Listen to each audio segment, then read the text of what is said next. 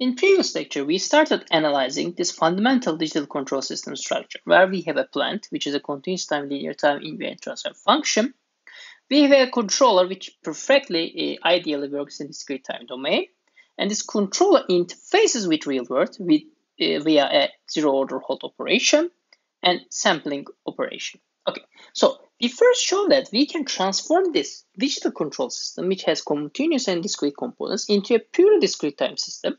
Okay, where everything, including the input and output signals and transfer functions, are all discrete domain. And G of C is the discretized structure of zero order hold and the plant transfer function. Okay, then we started solving an example where we assume that G plant of S is equal to 1 over S plus 1, and with zero order hold, G of C takes this following form. Okay, so 1 minus e to power minus 1 divided by Z minus e to power minus 1, and we assume that for now our controller is a simple proportional controller. Okay, before going to analyze the digital control system, let's analyze what happens if we have a plant with the structure 1 over S plus 1, simple first order plant, and a proportional controller. So this, okay, plus minus, this is R of t. We have a P controller. Our plant is 1 over S plus 1. Our output is equal to Y of t. So let's draw the root locus. Okay, so root locus.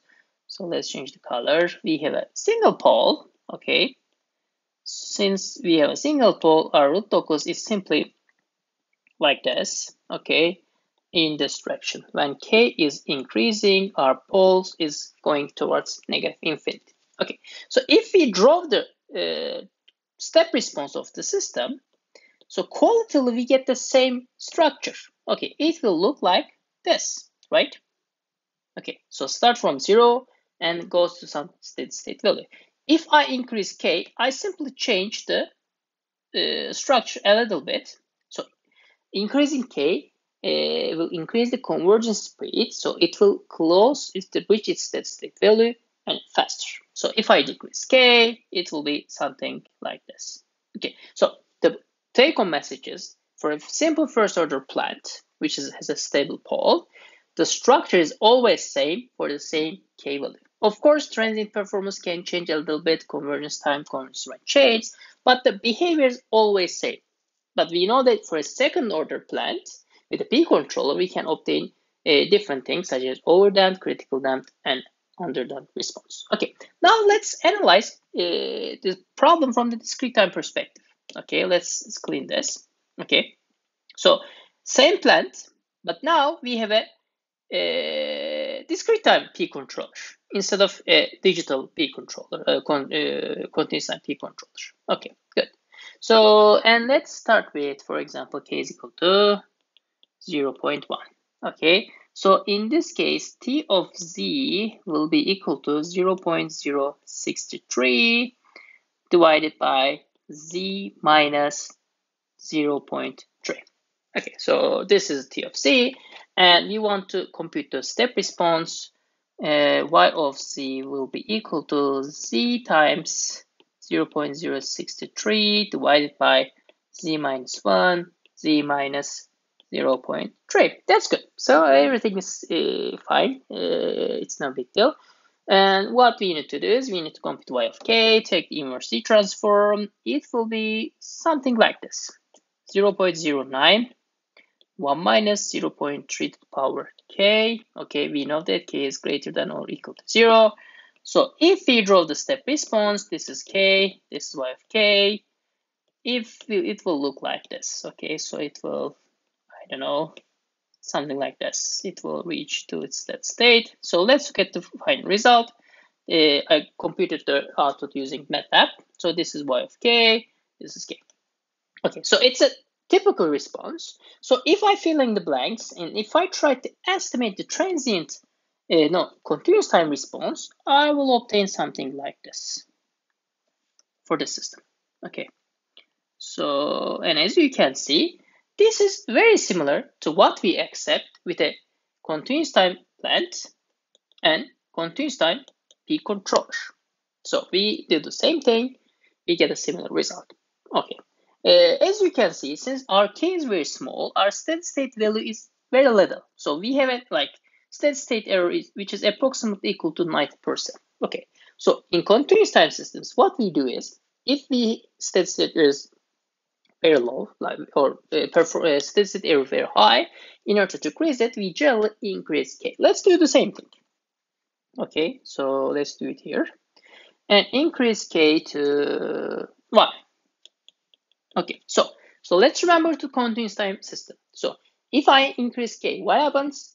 I improve my steady state performance, and I also improve my transient performance. Okay, and it will be same thing, same structure, no overshoot, no undershoot, only faster convergence speed. Okay, so let's compute y of z in this case, which will be equal to 0.063 z divided by z minus 1, z minus 0.3. Okay, so no, it's not true, almost true. Okay, so 0.63, so which is a better steady state error, it is minus 0.3. Okay, as you can see, it's 0.3 now. It's plus, or for that, so I did mistakes. Okay, 0.26. Okay, so the gain changed. Okay, there's no big deal, but the pole location has changed. Okay, so in the previous case, pole was here, 0.3, and now it is equal to 0.26. So I changed the pole, and at the output, I should obtain something like this to the power k, which can be equal to minus 1 to the power k, 0.26 to the power per k. So what is this? For even and odd numbers, it will change the sign.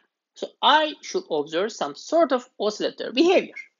So y of k is equal to approximately 0.5, 1 minus 0.26 to the power k. K is greater than or equal to 0. So if I draw the response, I obtain a behavior which looks like an underdamped response that we observe in continuous time systems. But the problem is, our plant is first order. Okay, it's even first order in discrete domain, but I obtain a behavior which is typical to second order systems in continuous time systems. Okay, so this is the first difference. Now we started observing different things that we didn't expect in continuous time systems. So our intuition started to fail. Okay, so let's try to predict the continuous time response. Okay, so this is y of k. So let's try to draw y of t. So maybe it really looks like a second order continuous time system. Okay, so because discretization is zero order hold, of course changing the system. So this is an expectation, right? Okay, so let's look at the result. And I obtained this result using Simulink, which also give whole continuous time output. As you can see, at the sampling instant, we observe non-smooth behavior. So it's not typical. It's not really similar to overdamped case in continuous time system. It's quite different. It's changing sharply, especially during the transitions when a sampling time ticks. So our behavior is hybrid. It really doesn't look like an LTI continuous time system. Okay, so it shouldn't like, because our structure is more complicated than you expect in a continuous time control system. Okay, good, but still, at least this is stable. As you can see, by increasing k, we improved steady state performance to 50%. Okay, it's stable. There's an overshoot. It's fine. It may be fine, may not be fine. Okay, or we can design different kind of controllers to suppress this overshoot. At least we obtain a stable behavior, a better steady state for performance, and it's, as you can see, it converges to steady state faster, which is approximately 4 seconds. It was previously, I don't know, 7-8 seconds or something like that. Okay, so the biggest disadvantage of a digital controller is now, as you can see, they have overshoot even if your plant is a first order system. Okay, good. So let's change k again and increase k further. Okay, so because 50% 1% steady state error, still not good. So I can do better. I should do better. And let's change k to a weird thing, and I will tell you why. So e power minus 1, 1 minus e to power minus 1. Okay. So this is a special k, and you will see that. So if I compute y of z is equal to 137z divided by z minus 1, here it comes, z plus 1. Okay, so I have two poles. One is coming from the step input, and one is minus 1. So at the homogeneous response or general solution, I have 1 to the power k, which is 1, and minus 1 to the power k. So this is constant. This is nothing fancy. But what is 1 minus 1 to the power k? It is changing its direction at each step. Minus 1, 1, minus 1, 1. So it's an extreme change. So if I compute y of k, I can see that this is equal to 0.7 approximately. 1 minus 1 to the power k. Okay, so this has two values, 0, 1, 0, 1. So my yk is equal to this, 0, it is 1.37 or something like that. No, it should be, okay, no, yes, it should be 1, yes, it is 1.4, something like that. Okay, so 0, 1.4, 0, 1.4, 0, 1.4. It is oscillatory, but moreover, it is an extreme oscillator behavior. It changes rapidly at each sampling instant, going from max to min, max to min. And in general, if you have a behavior like this, which is bad for your system, it's jumping in between two extremes in one sampling instant.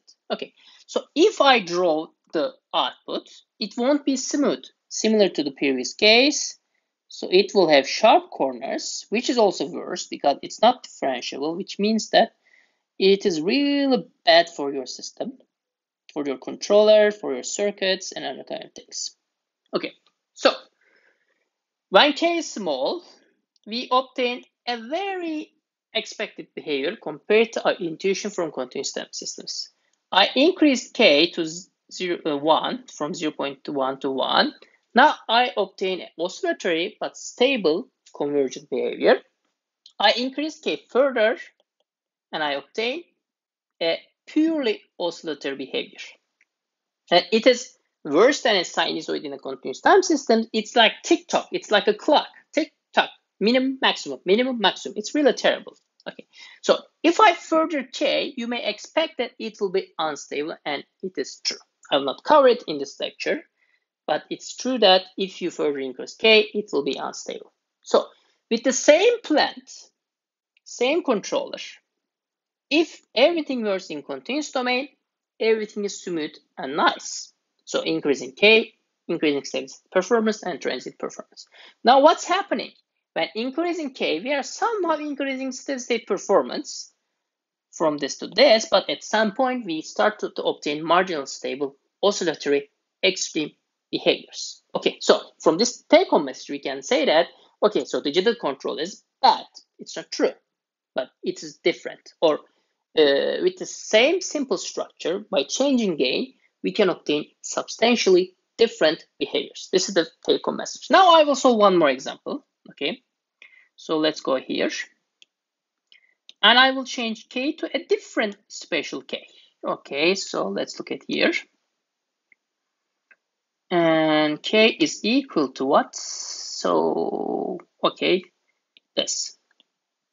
E to the power minus 1, 1 minus e to the power minus 1. So this k is like below than the oscillator behavior, but higher than the minimum k. So if I obtain y of z, I obtain 0.37 divided by z minus 1. Okay, so I have only one pole, as you can see, as opposed to two poles. So what's happening here? Okay, so as you can see, it's not very nice, right? Okay, or it can be nice. I don't know. It depends on your intuition or your perspective. Okay, so what's happening is, if I compute y of k, it is equal to 0.37 times UK minus 1. This is the steady state value. If I draw it, I don't need to even plot it with MATLAB. At 0, it's equal to 0. This is unit step function. And at 1, it is equal to 0.37. At 2, it's the same. It goes like this. So 0.37 is the steady state value of this system. And it reaches its steady state value in one step or one sampling time. It's 1 second for this example. Okay, so a system reaching its steady state value in finite time means that the speed of the system, conversion speed of the system, is infinity. Okay, it's infinity. In continuous time systems, if you have a continuous time plant, especially if it's a linear time event plant, and if you have a continuous time controller, okay, if it's an LTI controller, you always reach in steady state value in infinite amount of time. You get very close. You can be very fast, but it's always infinity. So T convergence, so it's not the setting time, it's T convergence, is infinity. But now I can reach my set steady state value in finite time, which means that my speed is infinitely faster from any possible continuous time controller. And we call this behavior as deadbeat. Deadbeat. So the name is very radical. It's true because it's a special class of controllers, okay, such that the behavior of the closed loop system reach its steady state value in finite time. So what we do is we technically convert all of the system into a FIR, finite impulse response system. So if we give an impulse, it reaches to 0 in finite time. If we give a step, it will reach its steady state constant value in finite time. Okay, so this is a desirable behavior from a digital control system if you ignore the noise in the system and noise in the signals. Okay, so it's a different story. So deadbeat control has some caveats and problems, okay? But in general, if you ignore these facts, in terms of transient performance, deadbeat control is the best thing that you can obtain from a control system. So a digital controller can be okay and similar to your continuous time controller.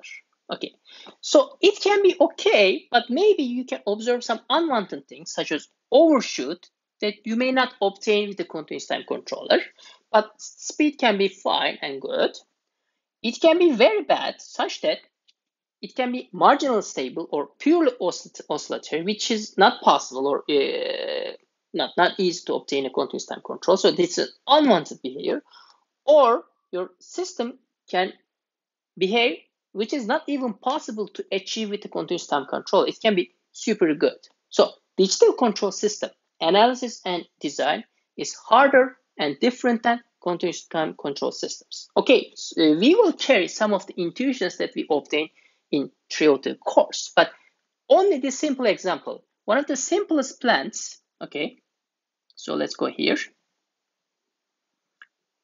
Okay, 1 over S plus 1, simple first order plan with a simple digital controller, P controller, which technically acts very similar to the continuous time counterpart, but because of we have a sampling zero order hold and everything is now digital, such that we have continuous and discrete parts fused to each other, we can obtain substantially different qualitative behaviors that we don't observe in a simple continuous time P controller.